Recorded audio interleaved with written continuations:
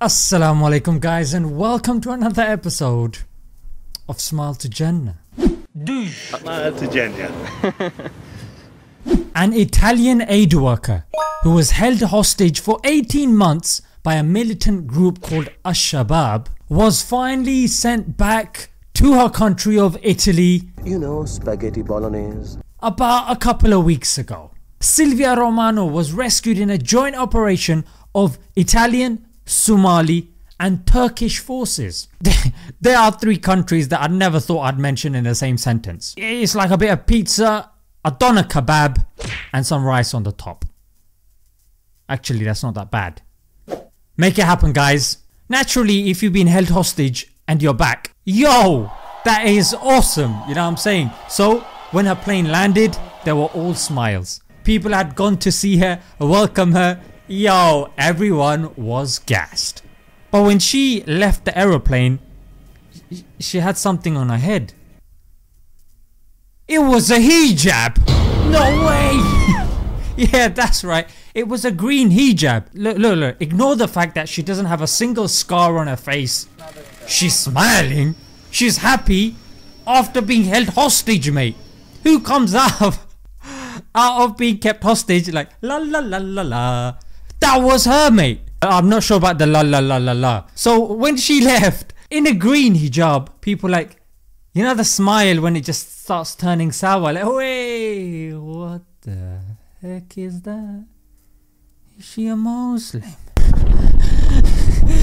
Yeah, I think she's a Muslim. What does that mean? Yes indeed. While she was in captivity, she says she converted to Islam and she made it clear. She was like, yo, well, she didn't say that. I wasn't forced. In fact, when I was there, they taught me about Islam. I even learned some Arabic when I was there. Now when Ali sent me this story, when it first broke, I was like, Stockholm syndrome, let's give it a couple of weeks, you know what I'm saying. It's when you start identifying and liking your captors. But a couple of weeks have passed now and she's still a Muslim. You know what I'm saying. She's still happy. She's not saying, oh, they sent me here to pretend or they forced me. She could have just, as soon as she landed, she could have said, I'll bun this. Forget that. Woohoo! Spring break. That's a stereotype right there. I'm not proud of that. Now if you're not happy with her being a Muslim, alright cool, it's your loss.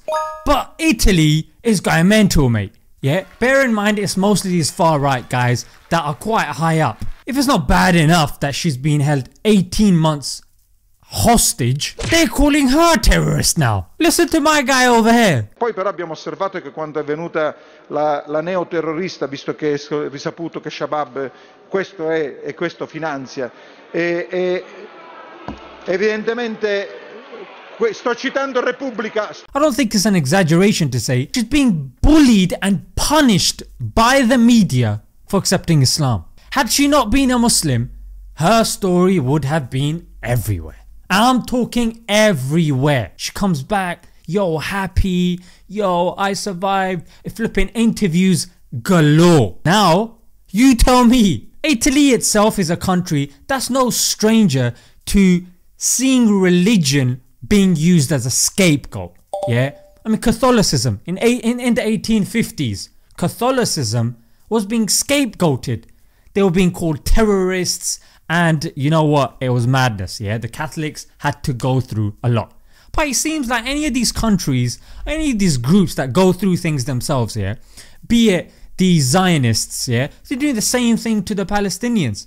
Like, can't you learn from your history? But it is quite interesting that she's qualified to be a terrorist just by saying that she's a Muslim. I mean, she hasn't done anything wrong yet. She hasn't done any attack or anything. And if nothing else, if there was a job interview of being a terrorist, I think it would be the easiest.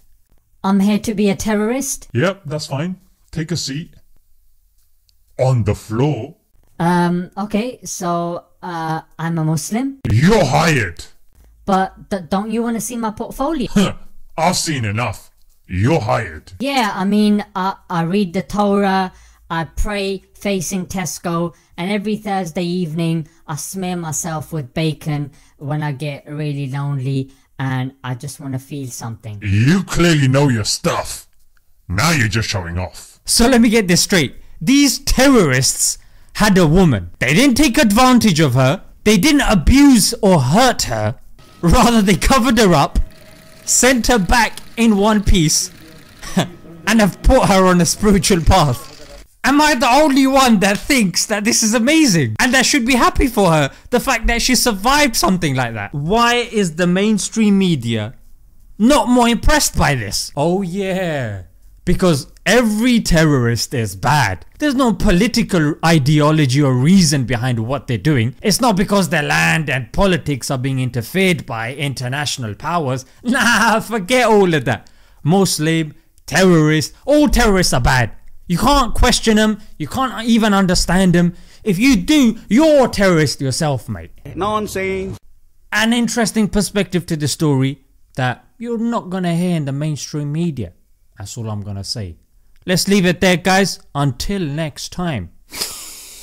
Assalamu alaikum.